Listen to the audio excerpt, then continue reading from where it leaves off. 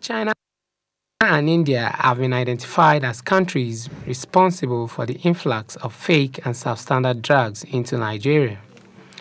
This was the submission of the Director-General of N.A.F.D.A.C during the 2022 budget defense in Abuja.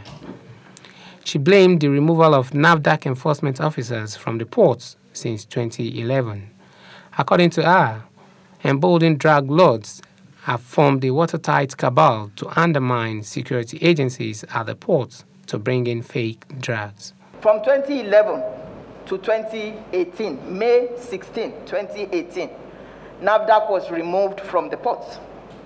And we were supposed to be controlling and regulating what is imported or what is exported.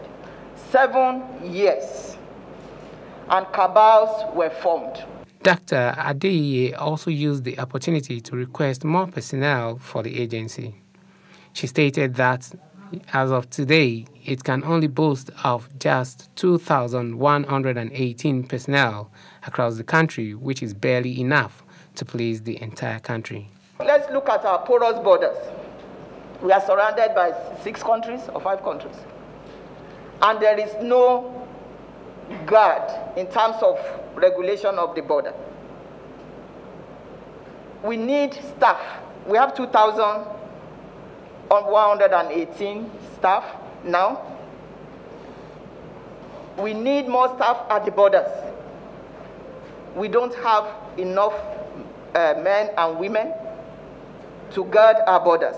Chairman of the committee, Honorable Tanko Sunono, tasked N.A.F.D.A.C to conduct a nationwide market surveillance to track and confiscate these fake and substandard drugs before it destroys every fabric of the society. And when you have, as a body, you have the batch number, you have everything. So you cannot, based on your study, displace it from the market and make it, declare it unfit for this thing. And then we can work for that, sir. So if we have a multiple approach, the cabal you are saying will know that the country is ready to checkmate them. Adeyeye assured that the agency had taken the war into countries like China and India, and the interface is yielding significant results. Hello, hope you enjoyed the news. Please do subscribe to our YouTube channel and don't forget to hit the notification button so you get notified about fresh news updates.